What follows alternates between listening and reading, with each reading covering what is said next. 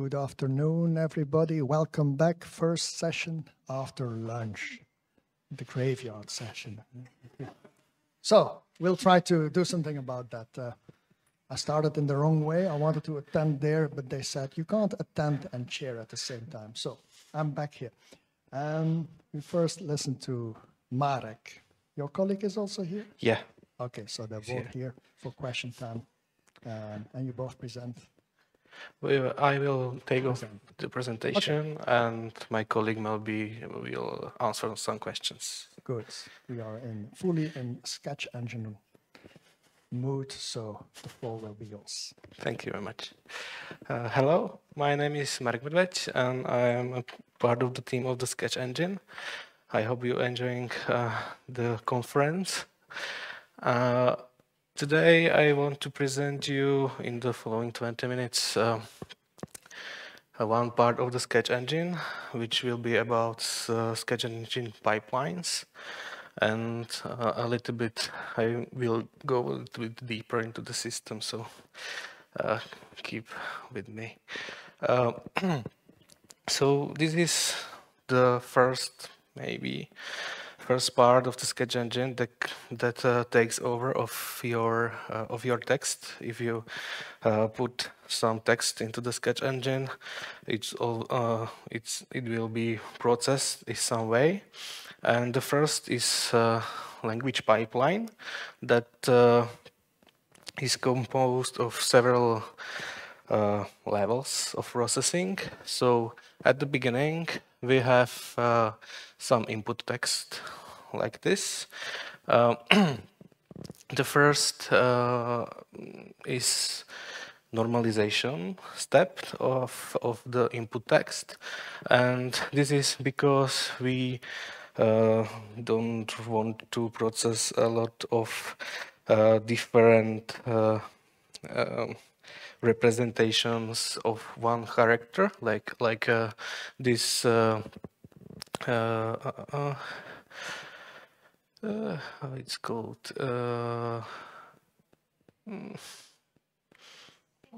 Yeah, single quotes. Thank you. These single quotes and any other characters, because it represents this single character, and it doesn't matter in which form it is. And actually, it is better for us for searching, for creating the results you can display on the Sketch Engine. Then the next step is tokenization.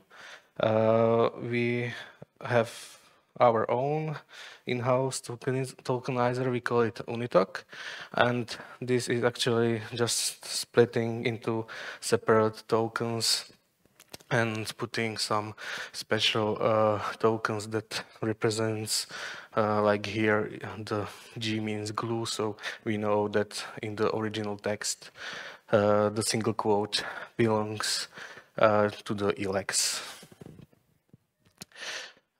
Next step is sentence tagging. So the tokenized text is processed with, we call it text sentences. It's a script that can recognize the boundaries of the sentence and put new special marks above the sentence start and sentence end. Then the lemmatization take over, and we are creating the base form for each token inside the input text. For searching into the Sketch Engine, you can actually search by word or just by lemma, or in the next slide by tag. So the next tool is tagger that assign a special label to each word that represents part of speech and other grammatical categories. We then, in some cases, here like English and many other, want to somehow tweak or fix the things that are not correctly recognized by lemmatizer, tagger, or something else. And we call it post-processing. So for this, for example, we have URL in the input sentence. It's tagged like NN, and we want to put it NP, and also develop some correct lemma, because unknown is unusable for our customers. The second example is very similar. There are some more complex post-processing steps, like this one, when we, according to the previous text or the following text, want to adjust the tag or the lemma accordingly, because it's not correctly recognized by the previous tools. In Sketch Engine, we actually have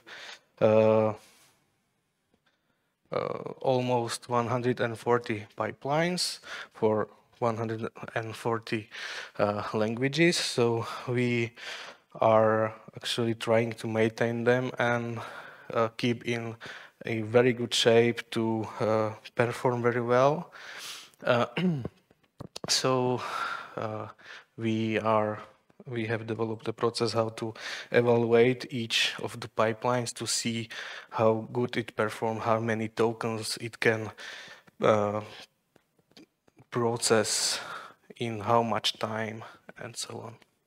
So these results I will present in the next slides have been analyzed on the setup where we have 252 gigabytes of RAM and 32 threads of CPU. So you don't get confused when I told you that Japanese need 250% of CPU to analyze 1 million tokens. So for each pipeline, we want to see how fast it is, how many resources we need for each pipeline separately. So here you can see that most of the pipelines can run multi-thread and use several CPU cores during the process. Next, we are focusing on the RAM usage. Some of the tools like English are very well built, because this is the mainstream language for us and also the most used in a Sketch Engine. So you can see that these two was quite tuned up to use as less resources as it can, and perform very well in a time span. So you can see that Japanese pipeline actually can use up to 6 gigabytes of RAM during analysis on 1 million tokens. And English, where is it? English has some like 500 megabytes or something like that. For the execution time, each pipeline is also tested how long it takes to analyze 1 million tokens. You can see that Ukrainian pipeline can give us the results of the whole pipeline in under 50 minutes, and actually English, where is it?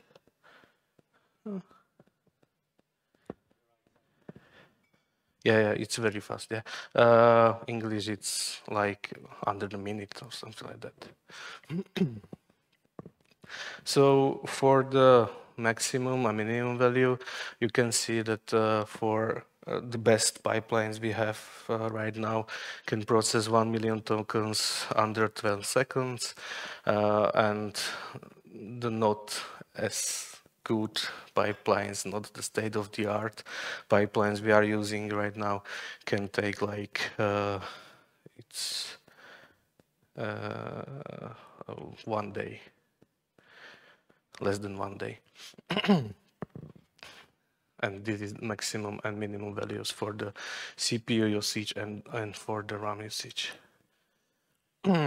We also created a linear regression on the separate runs. So we process how much?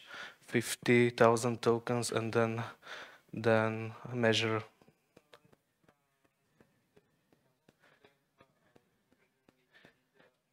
Yes, so incrementally added 50,000 tokens each step and measure the time and number of tokens that have been processed. We can see that our pipelines are quite good, so there is no only time rising and no data processing, and so the line is very good for to see that there is nothing bad inside our pipeline that can actually stop producing the new output and use time to process something complicated. So in that way, the pipelines works very well. Also for Ukrainian, English, and the mainstream languages, it's quite okay. But you can see that the Ukrainian pipeline has time complexity a little bit more, so we have to spend more time on that, or just split it to multiple devices to be able to process the same amount of tokens in the same time as, for example, English. We also measured the initialization time for each pipeline, where we can see how quick the pipeline can start to process the input text. Inside some pipelines, we figured out that the resources it needed, some additional data that have to be pulled to the RAM or something like that. So we can see that for Portuguese, for example, there are many data that have to be loaded from the disk to the RAM before the pipeline even start. And for English, for example, there is small amount of time that we needed to begin the processing. The conclusion of this examination of our pipelines follow us to these few lines. We find out that the less performing pipeline in our stack of pipelines is actually Tagalog right now, so we have to improve it in the future. Also, we find out that Thai and Hebrew pipeline have to be checked if there is some memory leak or something like that, because it uses too much RAM and it's very CPU heavy. We also find out that languages with different alphabet from Latin are usually not as developed as the English ones. But we also find out the good things, that 12% of our pipelines are able to run multi-thread. So it's very fast and we can process a lot of data with that. This is with the linear regression. I showed you before that linear relationship between number of tokens correspond with the time. So that's a very good thing for us. So the pipelines don't stuck in one place and just use CPU and GPU. And that all the most used languages have the state-of-the-art pipelines that performs very well. You can see actually here are these 4 top pipelines that are used in Sketch Engine right now.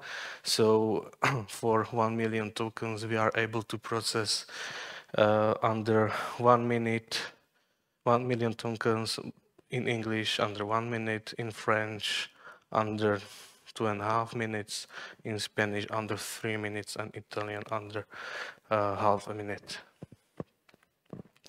For the future work, we have to put more focus on the pipelines that are not so good regarding to time complexity. Maybe use more parallel processing and improve stability of some pipelines, because like Tagalog pipeline, it have some problems processing some characters, so it sometimes just break the processing and we had to restart it. That's all from me. Thank you very much for your attention.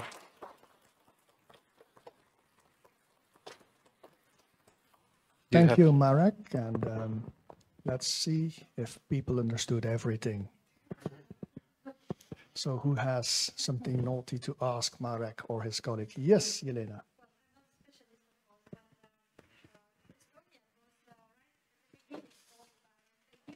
Not yet.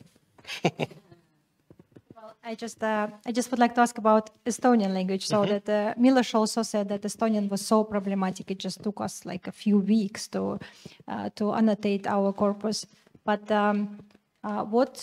what can I say our Estonian developers in order that you could use it, but it would be more efficient, let's say?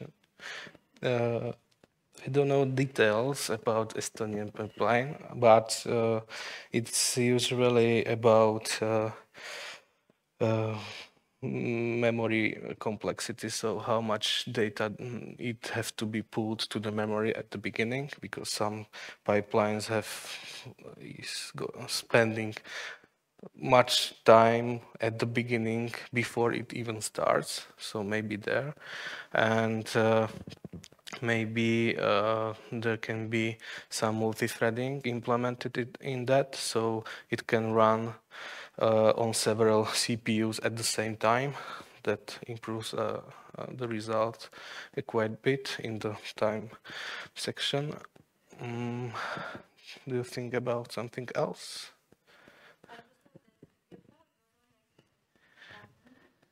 Before it was only morphology, and then it wasn't a problematic case at all.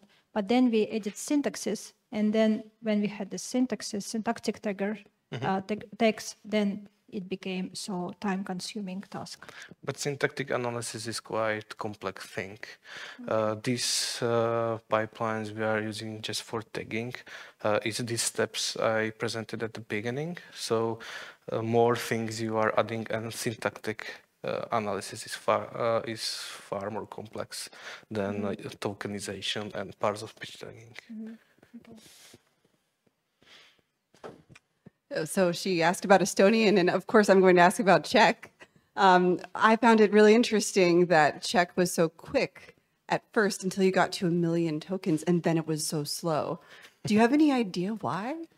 It's okay if you don't. I actually know the guy that implemented the Sketch Engine pipeline for Czech, and it can be about translation from Latin to UTF-8, because it's implemented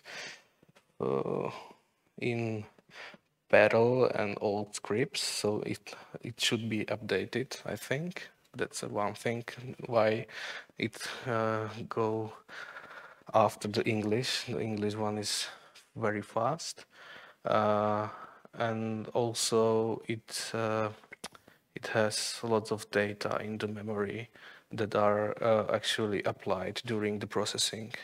So that might be a thing that it doesn't spend lots of time at the beginning, but then it has to apply a lot of things to the actual analysis of the words.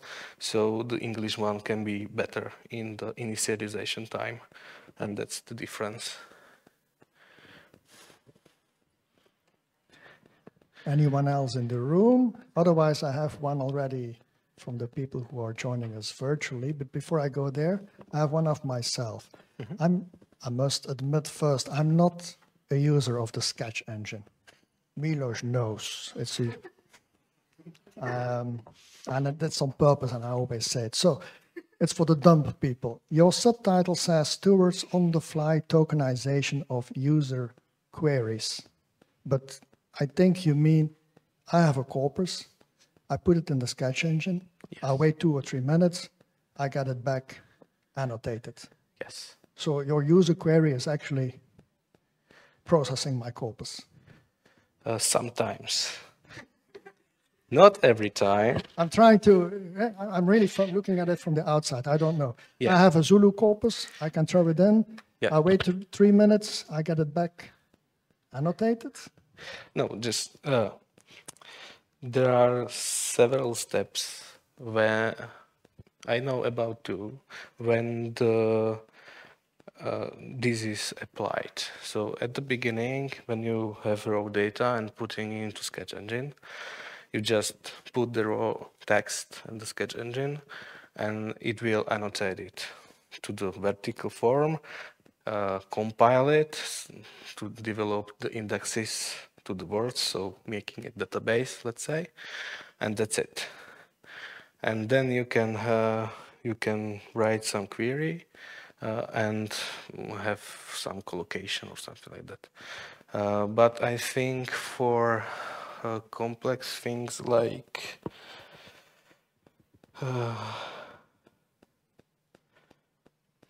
I don't know which part of the system it is, but there is one more complex thing that has to go through the pipeline separately in the background when you query the system, so it doesn't rely on the pre-tokenized and pre-tokenized corpus, but the query itself has to be tokenized, analyzed, and so on. Then you have to go through the pipeline for the query itself. So that's about it. That answers my question. But basically, the 2 or 3 minutes wait, it's the first time only when you get your whole corpus. And then we're talking, what, milliseconds? So it doesn't... Yes. Well, it matters for you, but I think for your user, it may not. Now, but I do have a question from someone online. Let's also fit that in. Anna Frankenberg-Garcia wants to know more about the post-processing. How do you develop it? Is it partly based on user feedback? I don't know about user feedback because I'm not in charge of the pipelines right now. But yeah, I think that because when we are developing the corpus for the new language, we usually send it to some native speaker and he gives us some feedback. So we are actually applying these fixes of the incorrectly analyzed text to this processing part of the whole pipeline. And it's only a set of rules how to fix the mistakes by the lemmatizer and tagger and so on. So you use in some way feedback. Maybe it's just for 1 or 2 persons. It's not like feedback from 100 people, but yeah, from native speaker. You only need a few specialists indeed. Thanks again. We run out of time.